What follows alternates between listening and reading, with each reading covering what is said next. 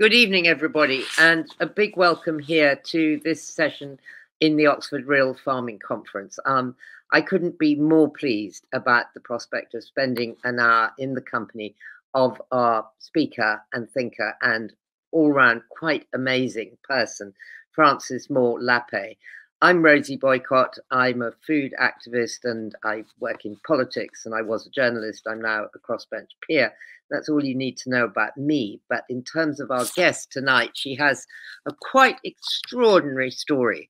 Right back in 1971, she wrote a book called The Diet for a Small Planet. And when all of us were thinking about completely different things, somehow Frances was on the money completely. And this book, which she is going to produce, again, an updated 50th anniversary edition next fall, does still read as though it's just been written today. And all the concerns that she comes up with, which you're going to hear about in her talk, are all the concerns that we have, which is both amazing, uplifting, also slightly depressing when you think that we've still got an awfully long way to go.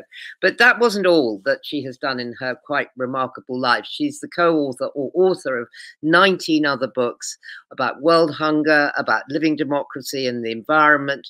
Recently, she has been working on this new chapter for the Diet for a Small Planet. New York Magazine said that she had been one of the most influential people in terms of the way that people eat. Literally 25 people from Thomas Jefferson through to Julia Child. She's on that list. She's that influential. She is really like a person who set the scene for so much of what is to come. She's appeared in every magazine under the sun, Harper's, New York Times. She's been on the Today Show. She's been on the BBC. She's received 20 honorary degrees, and she's an extremely sought-after public speaker. So that's one of the many reasons why we're so pleased to have her here tonight. In 1987, she received something amazing called the Right Livelihood Award, which in a way is a kind of alternative Nobel Prize given to people who really have contributed towards our understanding of the world and our commitment to democracy. And her commitment to democracy has become an enormous part of her working life. She is the founder of 3 very influential national organizations: the Oakland-based Food First, the Center for Living Democracy, which we're going to hear about, and her current home, the Cambridge-based Small Planet Institute, which was co-founded with her daughter, Anna Lappe. So with no further ado, we're going to hear a talk from Frankie for 30 minutes or so. Then she and I will chat, and then we can have some time to take some questions from all of you. So when you think of a question, please stick them in the chat box, and we will try to get through as many as we can. We never manage that completely, but we'll do our best. Anyway, for now, sit back and absolutely appreciate. I wish we were all in a room where we could give her a thundering round of applause. Please welcome Frances Moore Lappé. Thank you so very, very, very much. I am profoundly honored to be sharing my stories with you in this extraordinary conference. And I have to say, I'm also humbled today to be talking about food and democracy at a time when my own democracy's capital has suffered a frightening attack by our own citizens. So I hope that my talk can in some way help us understand and address the very roots of what is really a worldwide crisis for democracy. So thank you so very much for this honor. Now, let me start with one observation set against the California fires, you see. It says it is far too late and things are far too bad for pessimism. But to escape pessimism, or even worse, despair, I believe we must know very deeply how our own power can be part of the solutions. And I mean solutions touching root causes. So for that, we need a theory of how we got here. And if you'll allow me, I'll share mine with you right now. And to do that, I've got to go back half a century. As Rosie said, it's 1970s, and Paul Ehrlich's population bomb had just exploded. It was the experts were telling us that we were overrunning the Earth's capacity to feed us. And I was at that time 26, I guess, when I started this. And I had to know, food is so important. I had to know, is scarcity really our problem? So there I am pondering the question. But soon I said I got to figure this out. And with my dad's original slide rule I still have, if you know what that is, I kind of buried myself in the UC Berkeley Agricultural Library, kind of putting two and two together.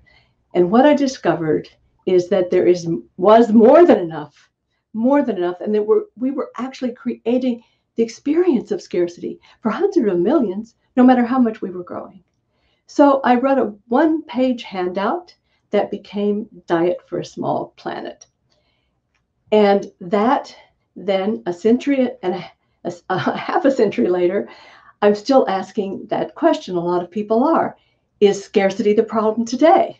And my answer to that is not exactly, because for every person, every day, the world now produces 1/5 more than when I sat down to write Diet for a Small Planet. It comes to 2,900 calories for each of us. That would make a lot of us chubby.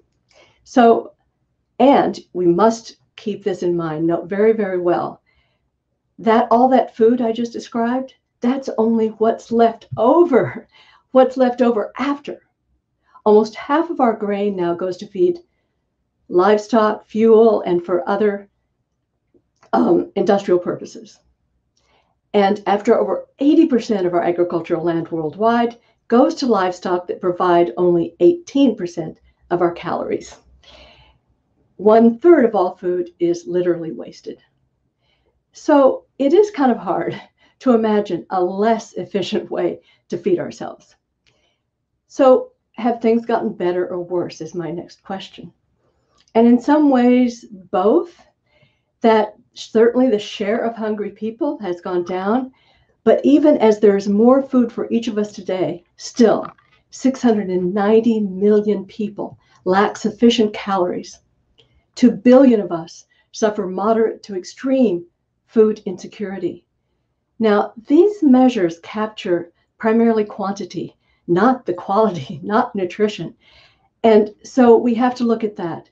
Poor nutrition leaves 1 in 5 small children today, young children, stunted.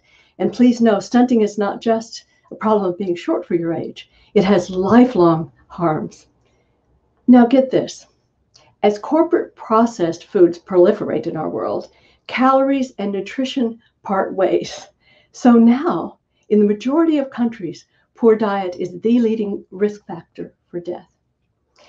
Now here is yet another shocker I didn't predict, certainly. And that is that in feeding ourselves, excuse me, I forgot to go there and there. In feeding ourselves, that we are contributing to the climate crisis. We are contributing to the climate crisis. What I mean by that is, you can see here on the slide, 21 to 37% of greenhouse gases coming from our food system. And our dietary choices matter a great deal. Our dietary choices really have a varying effect. Now,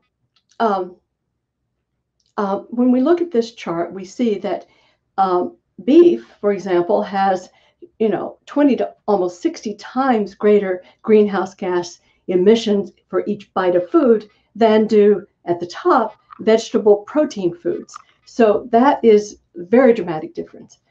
So for 50 years, I've been digging into the question, why would such a bright species as ours do this, that every other species feeds itself? First of all, so my questions kept growing until I got to this question.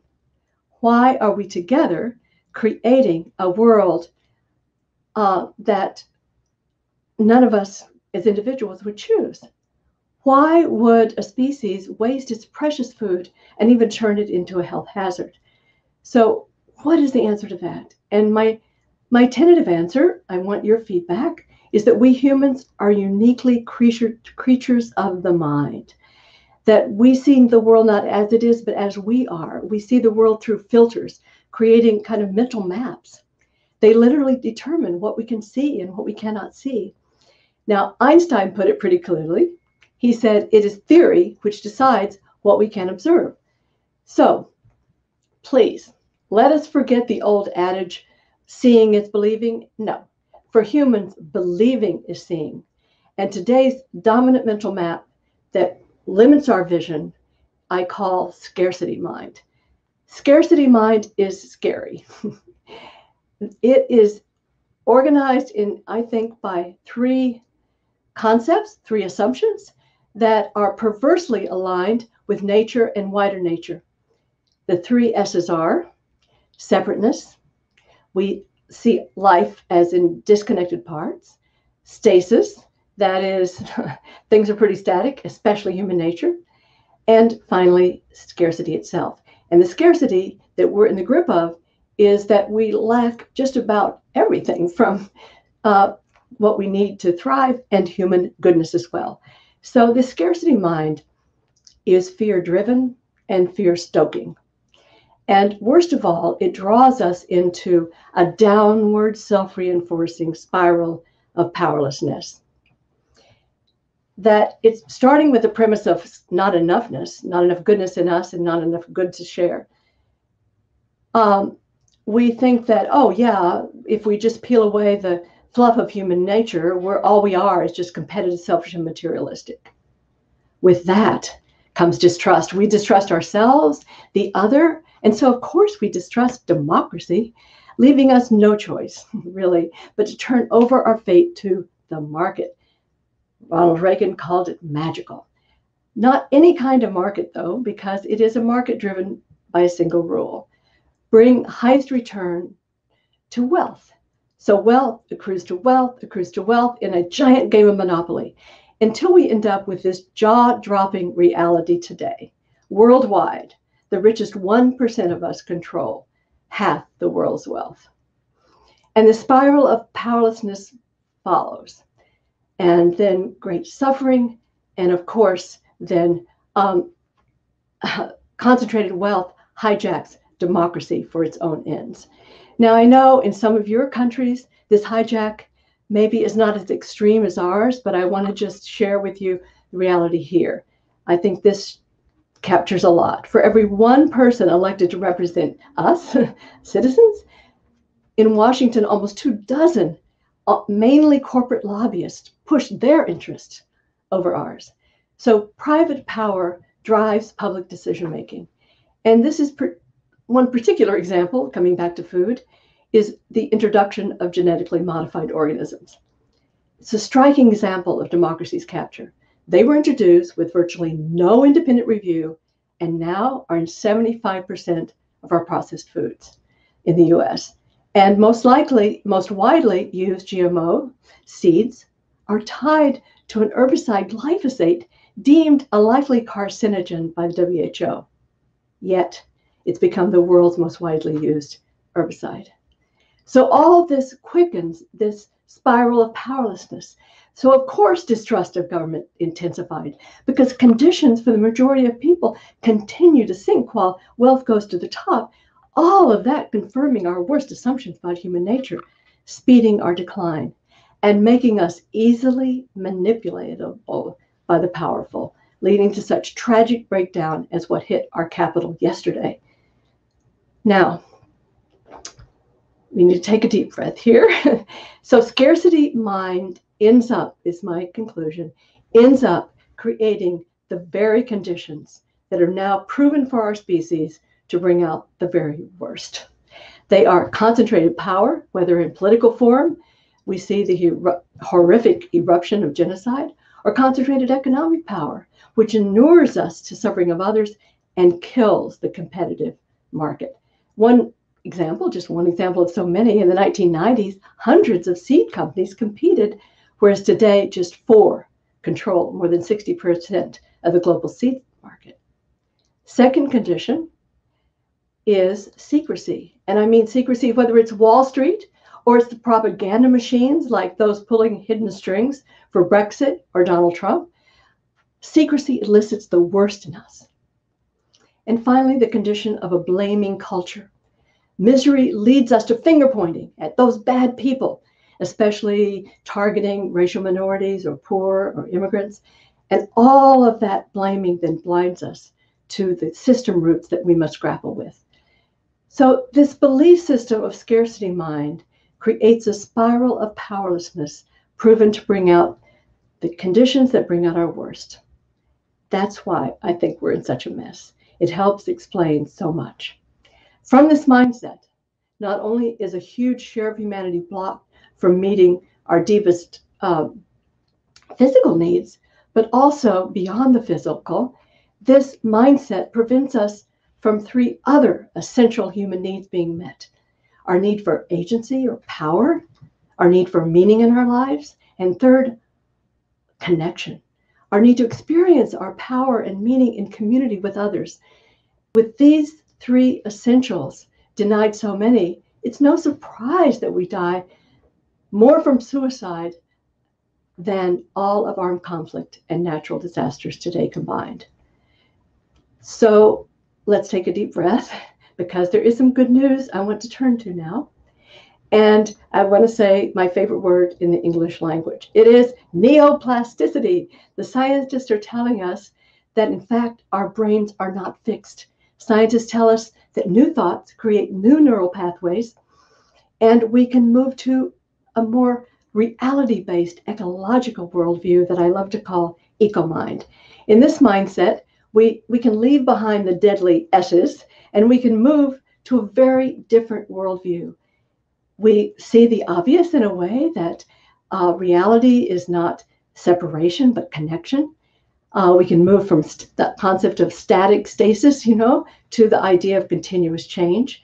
And we can move from the fixed scarcity to the reality that we are constantly co-creating together. And with this new lens, we see very differently.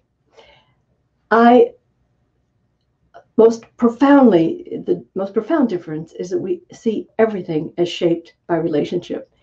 And as I say those words, the beautiful face of Hans-Peter Dürr, the late Hans-Peter Dürr, a German physicist and a dear friend, who once said to me, "Frankie, in biological systems, there are no parts. There are only participants." I said, "Yeah, I got it, Hans-Peter. Our relationships greatly determine what qualities show up in each of us." And in this world of continuous change, scarcity is not fixed, as we are all co-creators. And the implication in this worldview is that not one of us is utterly powerless. If we're all connected in continuous change, then every act we take shapes the world around us. And I will return to that as I close in a while. From all this, it seems our task is super clear, that we can identify what brings out the worst in us, and then we can create the conditions proven to bring forth the best in us. We can, instead of economic and political realities that are aligned with our negativity, we can align it with what human nature needs and what wider nature needs from us. So with this clarity, we can actively discredit the historical narrative dominant today that progress happens when the good guys vanquish the bad guys. That is not working. It's helped draw angry people to storm our Capitol, for one thing. That's not working. Instead, we can consciously shape a new frame. It starts with acknowledging our species' proven complexity. Yes, with the wrong conditions, virtually all of us can be nasty brutes. We've seen that. But also, we are the most social primate. We evolved with profoundly positive capacities. They are, first, cooperation. Have you ever heard about that study where they looked at our brains while we were cooperating instead of competing? And they found that our brains react in our pleasure centers as if we're eating chocolate when we're cooperating. That's how much we've been reinforced. Cooperation is a good thing. And in empathy, we find that even toddlers with no adult prodding enjoy helping others. And fairness, well, we've all heard of Adam Smith, right? The supposed godfather of greed. Well, 2.5 centuries ago, he wrote that humans feel tied, bound, and obliged to the observation of justice. And he observed so tenderly that a precept of nature is to love ourselves only as we love our neighbor. With all this, we can take a deep breath in. We can leave this fearful scarcity frame behind and move into a spiral of empowerment and possibility. Empowerment and possibility. So given that we have both qualities, we can come together to repair and advance democracy. Democracy able to create the worlds that reinforce and bring out those positive capacities and keep wealth and power in check. It then becomes self-reinforcing as well. As more and more of us see ourselves capable of creating the conditions that bring forth the best, the opposite of what brings out the worst, of course. And so what are those conditions that we have shown to bring out the best in us? Well, I love threes, you can see. One is the continuous co-creation and dispersion of power, transparency. I love this story. I don't know if you've heard this before, but I read about UK professors who weren't paying for their coffee at the honor system coffee station in their department. So one prof just pinned a photo of human eyes looking down on the coffee station. And guess what? The professor started paying up. So in that story, it's even the thought that somebody's watching us, we behave better. And finally, this theme of mutual accountability, not finger pointing. If we're all connected, we're all implicated. As Rabbi Joshua Heschel put it, some are guilty, but we're all responsible. We Americans, we cannot simply blame Donald Trump. Why did we allow this to happen? These three conditions then define what I see emerging. What I see emerging today, I love to call living democracy. It is not a fixed structure we inherit. It is a way of life. It is not what we have, but what we do. A way of life that is a journey that has never an end to it. And it's a journey to create the positive conditions, not just in political life, but economic and cultural life that have proven to bring out the very best in us that I mentioned earlier. And to meet the deepest human needs I mentioned earlier as well, agency, our need to know we count, meaning in our lives, and connection with others. In a word, to serve human dignity. So 50 years ago, I realized that food has special power to awaken us on this journey. And today I feel even more strongly that rethinking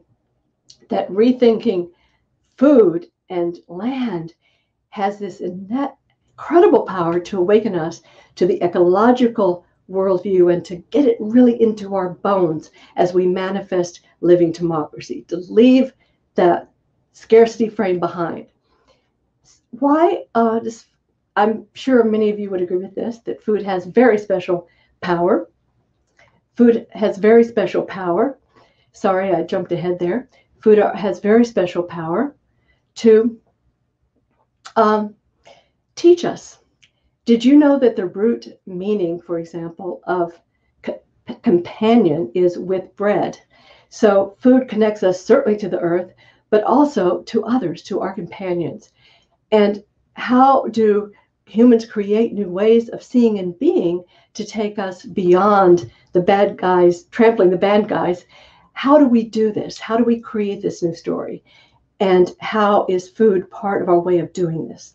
So I believe that these frames are built by stories, narratives that we create, and we can all become, therefore, storytellers, tellers of stories of living democracy emerging, especially perhaps among those assumed to be the least powerful people on our planet.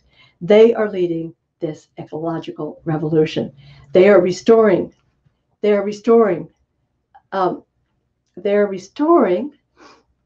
farming and feeding that embody the three positive conditions, and they are mitigating the climate crisis by generating plant and planter-centered eating, all of that. So I want to share with you in terms of storytelling, something that really has impressed me is that just very recently, my heroes helping us to see with new eyes are tracking stories of this bottom-up revolution. They include Professor Jules Preti and his extensive team at the University of Sussex. And just a couple months ago, they released their astonishing findings that in just 2 decades, 2000 to 2020, 8 million social groups emerged across 55 countries, collaborating, creating exactly the positive conditions for human thriving: power sharing, transparency, and being mutual accountable to each other as they set and enforce the rules together, all from the ground up. Yeah, just 20 years in 55 countries, 80, not 8 million people, but 8 million new social groups, reviving and sustaining life through farming and forestry. Now, I just want to tell you a couple of specific stories that have long moved me as I began. I've been following since the 80s what's been happening in one of the poorest countries in the world, Niger. Now, it experienced devastating famine in the 80s, but the Niger farmers then led the way in building on traditional practices and learning new ones. They began to see that trees and crops don't compete. Together as agroforestry, they offer huge benefits, higher yields, and so much more. And of course, carbon sequestration. So even by 2009, agroforestry there, they're often called farmer-managed natural regeneration, had brought 200 million more trees to the country and food security for 2.5 million people, about a tenth of the population. Now, no one knows for sure how much agroforestry is spread throughout the rest of sub-Saharan Africa, but one expert extrapolated that now it could cover more than 500,000 square miles. That would be about the size of the country of Chad. Now, my own special personal encounter with the kind of stories that Jules Preddy and his team are tracking around the world occurred in a few years ago when I visited some folks a couple hours from Hyderabad. I visited a village there of the Deccan Development Society people. The people I talked to, the women I met, were of Dalit people, the lowest caste for so many years, considered the least powerful. There I got to sit encircled by these women, again, the Deccan Development Society, and listen to their story. They told me that just a couple of decades ago, every day they had to fend off hunger. They told me they felt humiliated and powerless and almost hopeless. But then a few began meeting weekly at night after the kids were in bed. Then more joined in, and they began pooling their tiny savings and to get unused land that had been degraded, and they pledged to bring it to life again. So here you see, with their arms outstretched, they are making pledges to one another. They are pledging no GMOs, no use of pesticides or other chemicals, and third, they are committing to share their knowledge. And so for that, they petitioned for 6 years to get their own radio station. Walking in their fields, I felt the pride as they showed me this amazing mix of crops with a full complement of nutrition.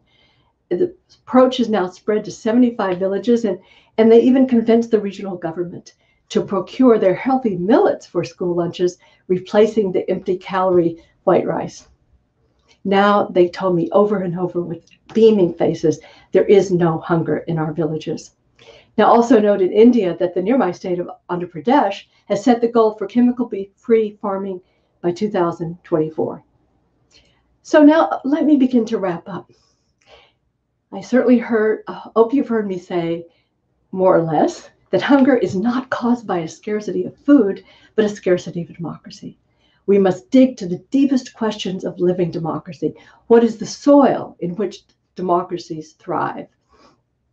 In my country, the soil has been thinned, it's been poisoned, as the fray of good guys battling evil has intensified.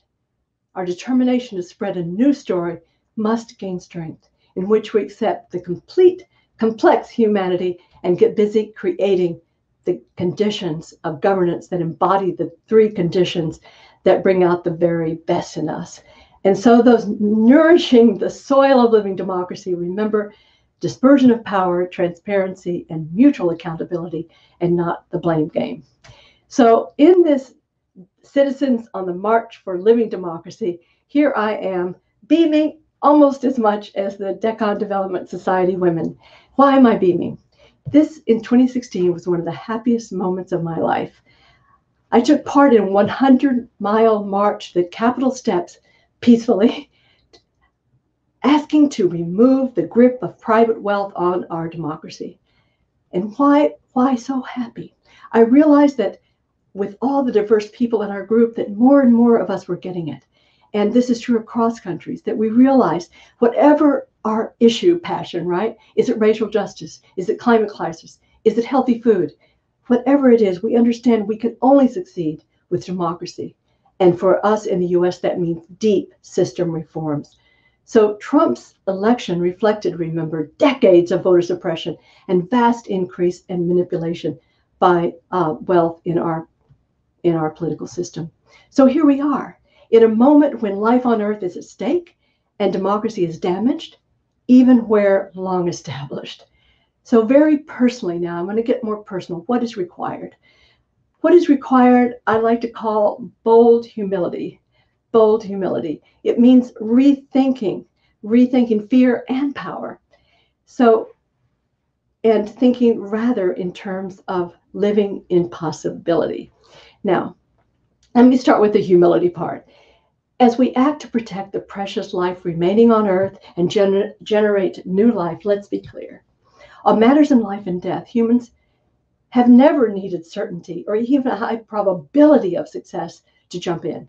Besides, given the nature of life in connection and continuous change, it is really silly to think that we can predict the results of our action. So I like to live with this motto that it is simply not possible to know what's possible. By that I mean that we don't have to be optimists claiming we can predict, but rather the very uncertainty has freedom within it. Ultimately, therefore, I declare myself not an optimist. Instead, I am a dyed-in-the-wool possibilist today.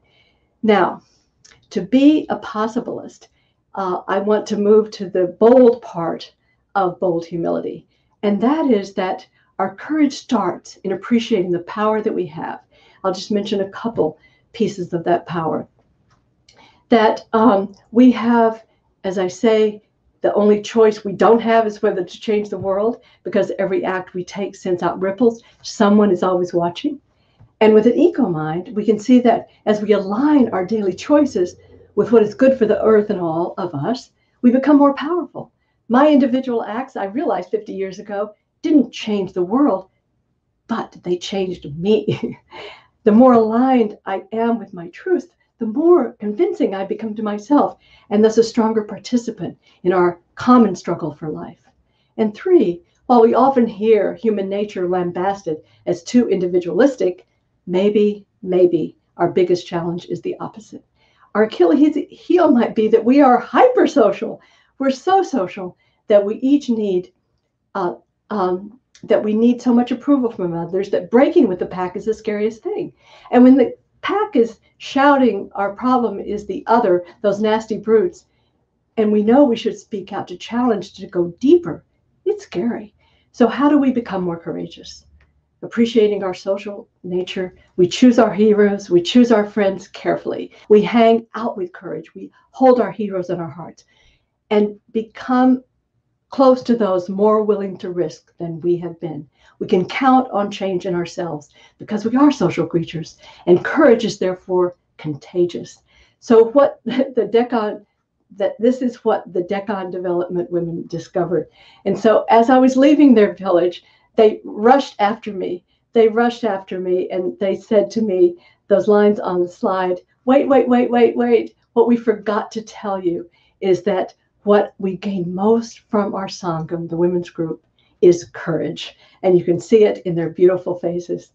Our immediate lesson then for all of us here participating in the Oxford Real Farming Conference today and in the days ahead, even in our virtual world, reach out, connect with participants who, and don't be shy about it. Like the DDS women, we can make pledges to each other. We can join with others to do at least one thing we thought we could not do.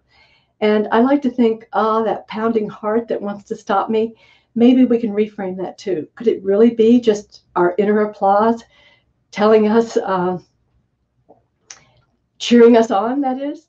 Together we can learn to walk with fear. walk with fear, use that fear energy. We can feel our power fed by purpose to protect life itself and in connection with others. So courage is our birthright. It is our power. In this life and death moment, let us glory in it. Thank you so very, very much. Thank you so much, Frances. Frankie, that was an absolutely mind-blowingly wonderful talk with so many thoughts and ideas in it, as well as your final call, which of course put me in mind of one of the famous banners of the suffragettes, which was "Courage calls to courage everywhere," and that's the lines on the statue of Millicent Fawcett, a famous suffragette, which is in Westminster now. So that was wonderful. Right, I need to ask you a few things that on your way through, there were so many interesting things. One of them was, that we, in a way, we've designed a system that no one would want, and yet at the same time, we have ended up in a society that runs on the scarcity principle. That we are vulnerable to advertisers, to the ideas of wealth, to national lotteries, to all these things that we know are terribly damaging to us. How can these small organizations that you talk about, and that's a fantastic statistic from Jules Pretty about how many organizations there are, how can they take on the 1% that own half the wealth? Well, it's not a direct path. I think that our job is to let the world know, our job in the industrialized world, and also spread the word about what's happening in our own countries that people aren't hearing about that are similar. In writing the new chapter for Diet for Small Planet, I realized that there's agroforestry initiatives right here in the US I had no idea about. So I think, again, this theme of what we most need to do is get the word out, because I do believe that despair is our worst enemy now.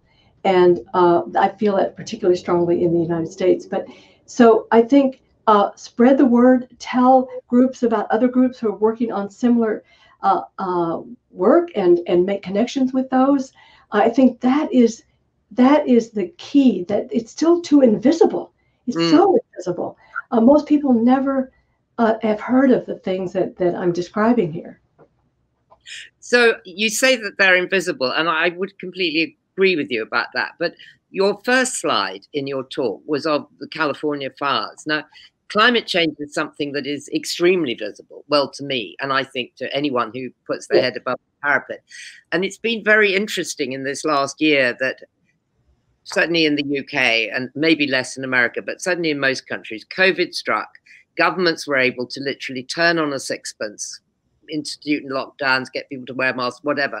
And yet we have a much bigger threat coming at us. And as human beings, we seem very bad at being able to look into the future. We're very good with a threat that's right here, I'm going to punch you in the nose, but we're very bad about anything long term. And I do think that's one of the reasons why we drifted into so much bad food, for instance. We don't think of consequence. How do we change that? Well, I don't want to sound like a broken record, but I am. That fundamentally we have to have governance that hears these voices. That I mentioned GMOs just out of, as one example, but the corporate control of food, the degradation of our diet is so extreme in this country. Now, the vast majority of Americans don't get the nutrients they need because of the dominance of corporate advertising and corporate and extreme poverty. So people who live in so many communities in the US, they don't have access to fresh food. So I think it's hard for me to envision solutions that don't involve that very fundamental question of how do we remove corporate power. Now, agribusiness spends more money on lobbying Washington than the defense industry is just one example. So we have to really call that out. And that's why the democracy movement, is really new here. The idea of people coming across all sorts of issues to combine their energies together to focus on democracy reform, and with very specific change in the rules, because we have had, for example, a couple of states with very successful public financing elections, but that has just been blocked and nobody even knows that's true. In the city of Seattle, people get vouchers, democracy vouchers, where they can contribute to a candidate of their choice, but they are provided by the public to increase the number of people whose voices are heard in financing campaigns. So they're very specific rule changes in our democracy and in our economic life. Obviously, we've gone so far away from enforcing antitrust laws, being discussed again. But so I just feel that most important, I'll just say one more thing. I don't want to keep going on, but there is now our institute, and a very much larger institute, has a website for those of you who are interested in the U.S. or living here. It's called just democracymovement.us. And that's a place that you can learn about these reforms and join with others and maybe get that smile on your face that I got when I was part of that march. So but staying with the issue of food. I mean, it's certainly true that I know lots of people in the UK, we always feel that if we could get the food system right, you'd sort of get everything right. And that they're very sort of, democracy and food is like one thing. When did you find yourself going from being really around the food business into taking it broader? And do you still believe that if we could fix the food system, we'd fix a lot of stuff? Yeah, but yes, but I don't think we can fix the food system, really fix it, without democracy. And that's the key to it. I feel like that fundamentally it's our governance that sets the rules. And if our economic control is controlling that discussion, then we can't fix our food system. And I think to build that enthusiasm, again, storytelling. And I think, a friend of mine once said to me, Frankie, you can love two children at once. And I have two kids and I love them both. So I got it, that you can become engaged and aware and bringing this awareness to your allies and friends and people working with you in the food movement, that it's not a one or the other. I think we have to move forward so fast because of climate crisis. Definitely the food is contributing, and yet food can be part of the cure. It's both the culprit and the cure. And so we've got to be addressing climate change. We've got to be addressing the health crisis of processed foods. And we have to devote some of our consciousness and weighing in and explaining to friends and neighbors how this relates to our democracy crisis. That, yes, it's terribly traumatic here in the United States, but around the world, democracy is being challenged. Absolutely. And we had a very interesting session earlier talking with people in India about, Modi's proposal to take away subsidies and basic minimum payments for crops in India, which will end up with small farmers falling more into the need to sell their farms and therefore, the corporate giants. I mean, you mentioned that now we have basically 4 seed companies in the world. These are enormous powers to have to take on board. And you just wonder, I mean, is someone like Joe Biden going to be strong enough to try to break some of these giants up? Well, I think that at least Joe Biden understands the problem, and therefore the democracy movement has to push. Our president, Franklin Roosevelt, is famous for having said, make me do it, make me do it. And clearly Joe Biden's heart is, I can't think, in the right place. Much more. I don't know how sophisticated his analysis is, but he has to be able to see the depth of the crisis of poverty, and our food crisis here is so extreme. So I think it comes back to whether we organize enough as a movement, and I think that's probably true, and insist in peaceful, respectful ways that this is not in the U.S., it's some left-wing plot if you talk about rules of government. So part of it, I think, is developing language. I talk about a democratic economy, not a social democratic socialism, because I want it for Americans, average Americans. I really want them to hear that democracy can be applied. The principles of democracy can apply in economic life. And one of the things I'm working on now is spreading the word about the degree to which cooperatives and public ownership of utilities in rural areas and around the U.S., they operate. And it's not this big bad government up there doing it to us, which is the fear of Americans, that they've been made to fear government. So I think this key of making government a partner is what I hope that Biden and his allies will come with a very different frame. Yes, I think public ownership is an incredibly interesting idea. My sister lives in Denmark, and they have, for instance, they have always all publicly owned all the alternative energy, all the wind power. They used to own the ferry services. They were very, very good at spreading the bounty. And I mean, I've certainly seen in the UK that we have not done that when we've had big share offers, like in British Telecom. You know, everyone sort of could buy some shares, but then of course it got, you know, things get reprivatized, the money disappears. That sense of empowerment goes from you, because you're absolutely right when you say that you're happiest when you're involved in a project, when you're on side with your friends or your colleagues, and you sort of meet people and you remember those times in your life when you had that. And I suppose I just want, before I bring in the rest of the questions that are coming in quite thick. Yes, I also wanted to say, please, just that, you know, in this theme of it's not possible to know what's possible and being a possibilist, I think very few Americans a few months ago would have predicted that our state of Georgia would vote the way that it did and reject the Trump agenda and vote in people who are looking for another pathway. And I have to give a big shout out to the commitment to democracy of our African American populations. I mean, that was phenomenal what they achieved in Georgia. And I just really want to praise the effort to bring democracy alive in that campaign, those campaigns. Yeah, the Georgia story is incredibly heartening, actually. It's just that somehow sneaked through the news when we were all having to watch on Capitol Hill. I'm just going to come a bit up with there's an interesting question, something that I was sort of going to ask you, but I see that a guy called Dennis has asked it.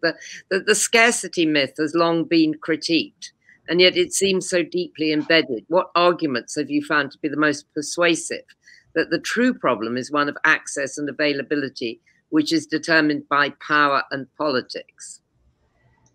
Well, I just continue to repeat all of these statistics of abundance. And certainly the U.S., you know, is a major food exporter, et cetera. I mean, we have so much food in this country, and yet we have extreme food insecurity. And so I think we just have to keep that story going, because that scarcity scare is such a fear-inducing. And when reality is exactly the opposite. As I say, we create the experience of scarcity, and then that gets covered, and people think, well, people wouldn't be going hungry if there was food, but false. So I really think it's, again, we need to tell these stories in more effective ways. And I think by telling about real people and how they are addressing hunger in their communities is one way. So, but I think also just continuing to blast out the statistics about the abundance that exists today and how we are actively reducing it by continuing to feed so much of it to livestock, and how that contributes to the climate crisis. When, of course, healthy diets of more plant-centered direction, we could drastically reduce greenhouse gas emissions from agriculture. I know it's such a win-win that if we can, you know, eat right, we also help the planet. It's the great Michael Pollan line, isn't it, about eat food, not too much, mostly vegetables. And I think that, I mean, the scarcity principle is the capitalist principle, isn't it? That you've never got enough.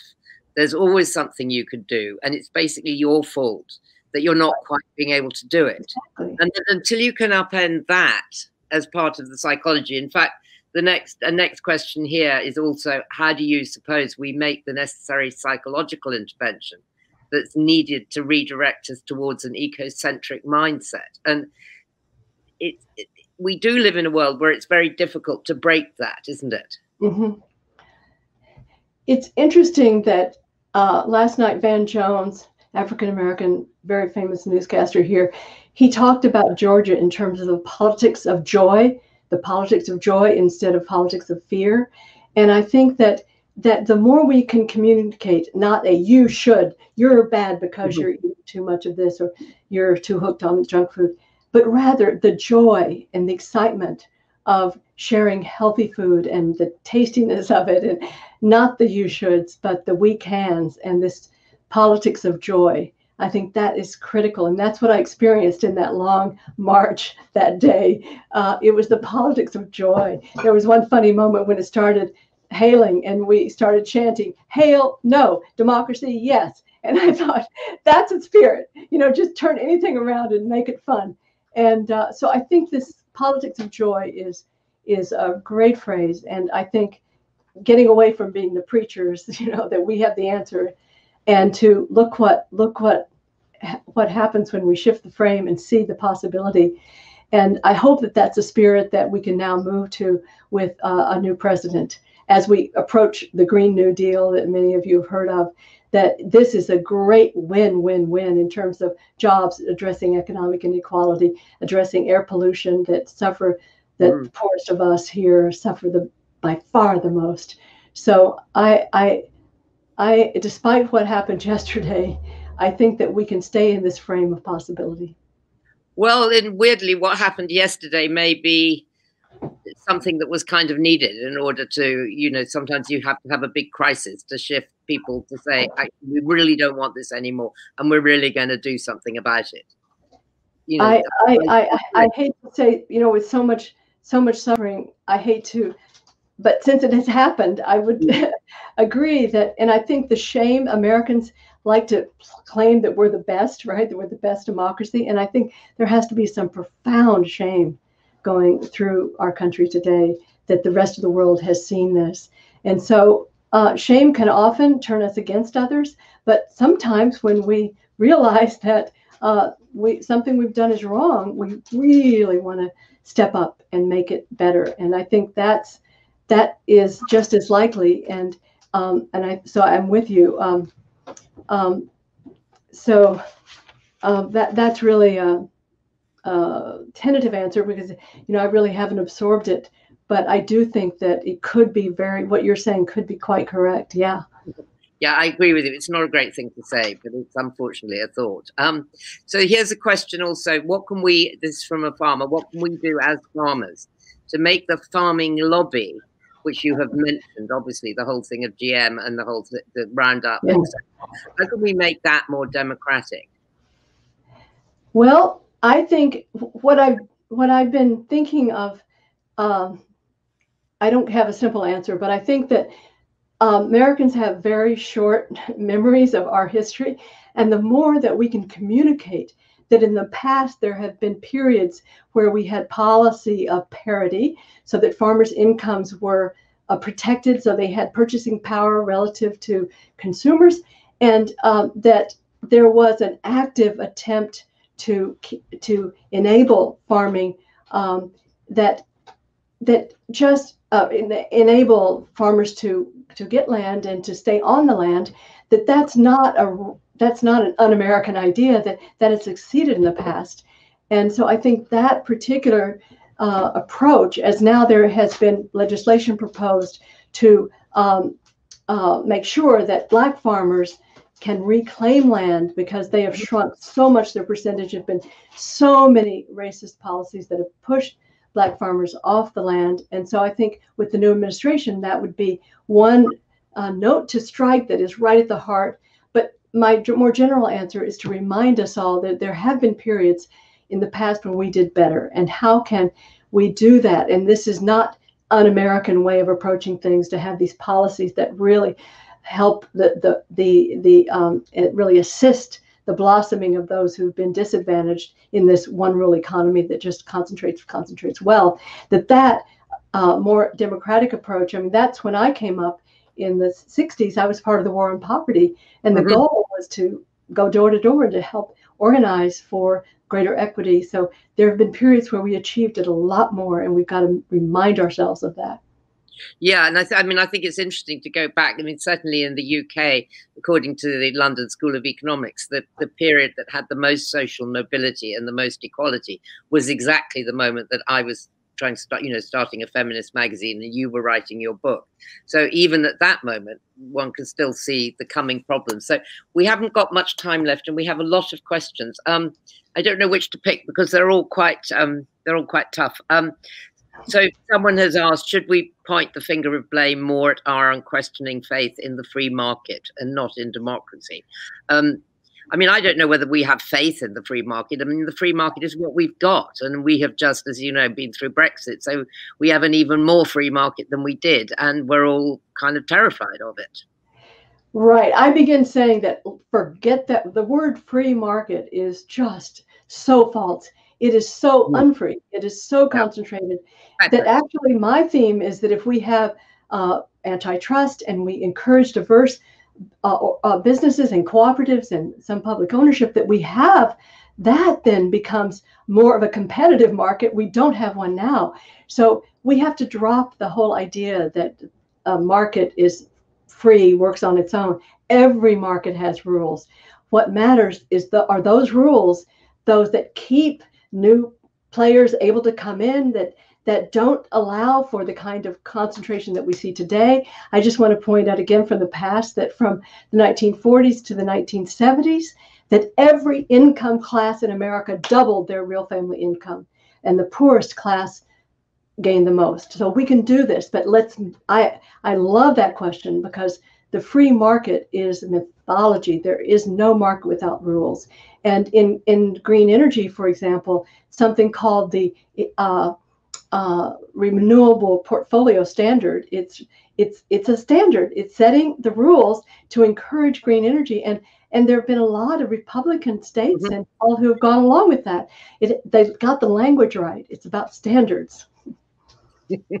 Well, that's a good note on which to leave it. But before we part, what would you say to everyone who's listening? And I know there are just loads of people out there who have just had a wonderful time with you. What do you want people to do? Join a movement, write to their politicians, buy the right food, all of these things, all of the more?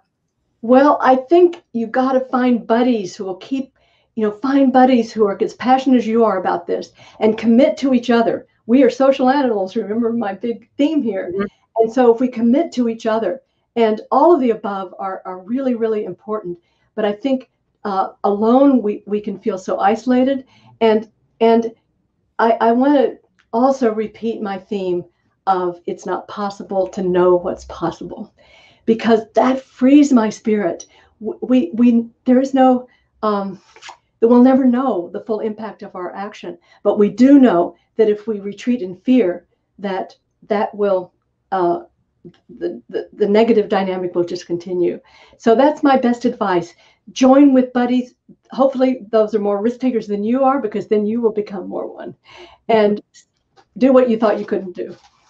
I like that. Do what you thought you couldn't do. Well, I think your life is a wonderful example to all of us, and I'm incredibly grateful to you for sharing your life with all of us for the last hour. And do everybody out there find Frances's book and look out for the new book, the new chapter, which will be coming in the autumn, I hope, to England as well. Right. Here it is. I've got the cover, The Diet for the Small Planet. It's a cracker. Thank you very much indeed. Oh, you're very, very kind. It's been great to meet you online, and take care. Thank you so very much. Bye-bye. Thank you all.